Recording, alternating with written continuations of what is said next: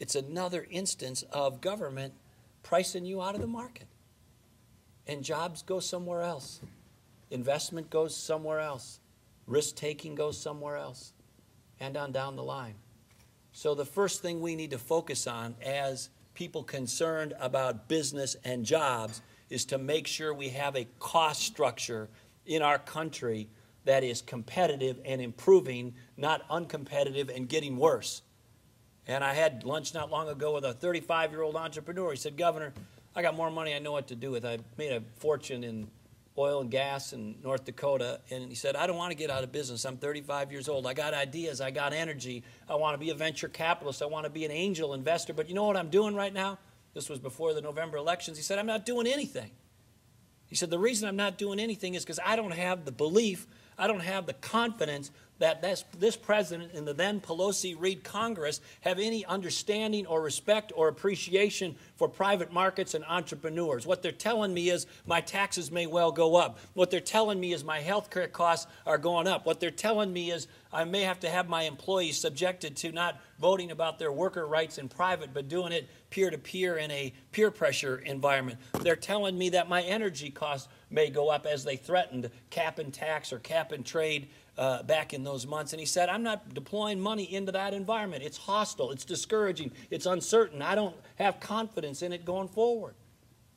So all of that is to say we need to do those things as a first priority that will make it more likely that jobs are going to grow here, not somewhere else. And that starts with making sure the cost structure, the competitiveness structure of this country is getting better, not worse. Now, the second thing is kind of complicated. I know it's late and you had a big meal and the evening's going on, so I'm going to try to say this one slowly because it's hard to comprehend this one, I think, for some, but I think you'll get it if I say it slowly. Are you ready? Here it is. We can't spend more than we take in.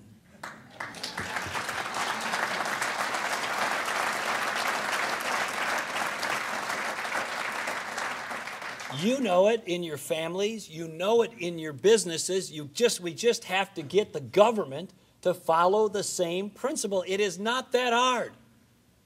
The federal government last year took in about $2.2 trillion. They spent $3.5 trillion. They overshot it by $1.5 trillion in 1 year. There are $1 trillion or so deficits as far as the eye can see. And we have a federal government that is currently now unable to meet its bills, pay its bills, unless they again raise the debt ceiling. So we have to, as a country, before this thing goes any further down the road, hold our leaders accountable for living within their means, just like you have to do every day.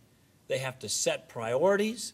They're going to have to get rewarded for saying not just yes to everybody all the time, but for saying no, and they have to live within a budget. Now, people say, oh, man, this is hard. You know, the interest groups are there, the politics, the whatever. Look, you're looking at somebody who governed as a conservative in Minnesota. This is the land of, and I love my state. It's a beautiful state filled with wonderful people. But politically, it bends pretty hard the other way. I mean, it is the land of Eugene McCarthy and Walter Mondale and Hubert Humphrey and Paul Wellstone and now United States Senator Al Franken.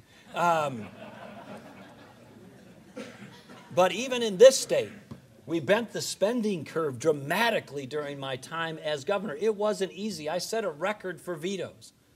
We had the first government shutdown in a 150-year history of my state. We had a personally unallotted almost $3 billion out of the budget in one biennium, one budget term in my time. We had a whole bunch of special sessions. I took a 44-day transit strike and shut down the whole transit system for a month and a half because our bus drivers thought they should be able to work 15 years and then have the government pay for their health insurance for the rest of their lives after they retired after working just 15 years. All of those things had to change. And so we drew some lines in the sand and fought hard, and we prevailed. Now, this next and last one is I think really encapsulates most of what we have to do beyond the two that I just mentioned. Now, if you have time and you can stay up late and watch cable TV, great. You can get good information from that.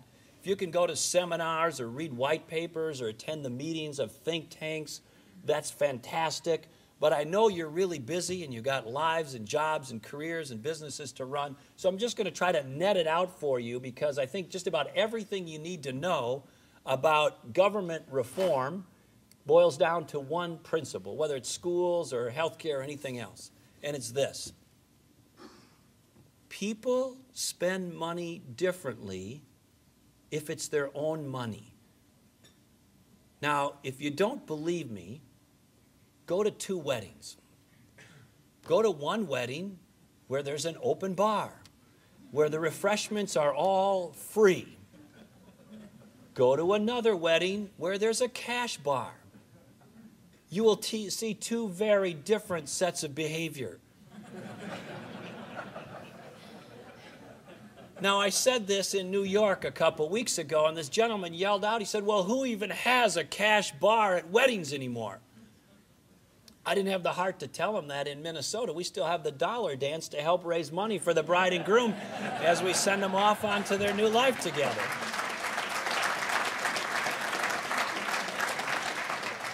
The government has been running itself as an open bar for too long. Any system where people get to consume stuff without knowledge about price or quality, without any accountability for using it wisely and choosing and making wise decisions, and that same system has no incentives for the provider to do anything other than to provide volume, that's a system that's doomed to fail.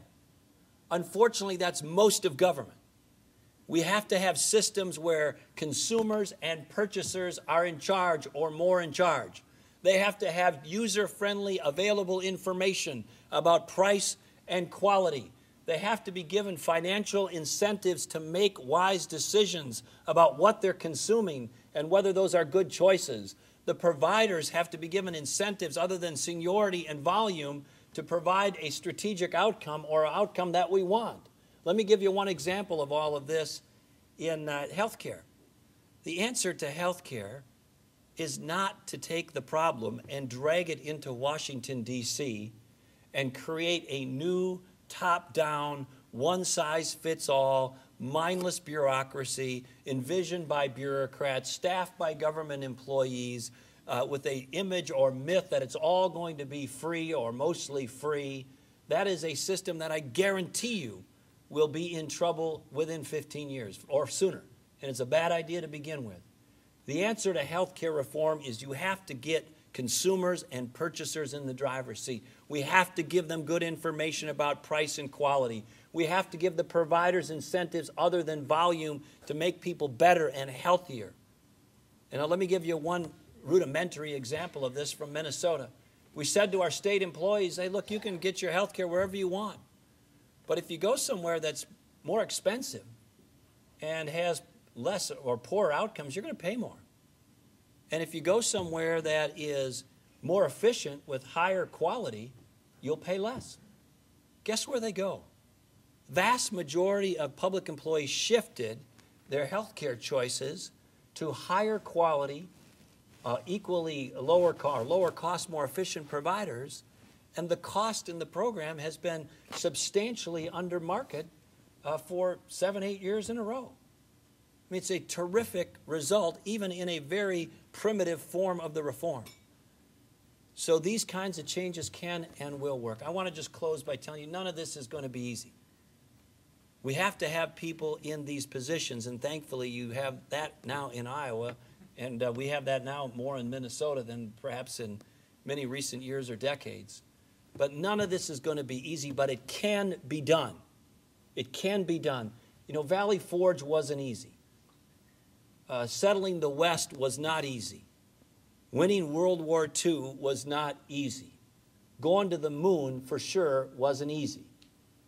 But if prosperity were easy, everybody around the world would be prosperous. And if freedom were easy, everybody around the world would be free. And if security were easy, everybody around the world would be secure. But they're not. We are, and we have been, and we can be in the future if we rise up, are willing to tell the truth about how we got into this mess, point out not just the problem, but reasonable ways to get out of it, and have a positive, forward-looking attitude going forward. We can do this. Again, this is a great country. It is filled with great people who are strong and courageous and smart and entrepreneurial and dynamic. And if we join together, we can make great progress. And your Chamber of Commerce in this city, in this state, is a terrific example of Americans coming together, Iowans coming together to say, we have some pretty good ideas about what will work, and we're going to hold our politicians and our elected officials accountable for getting it done and making the situation better, not worse. So I thank each and every one of you for being involved. I hope you'll stay involved. You've doubled this thing, or nearly so, in the last couple of years, and I hope you double it again in the next couple of years. And thank you for having me tonight, and thank you for listening.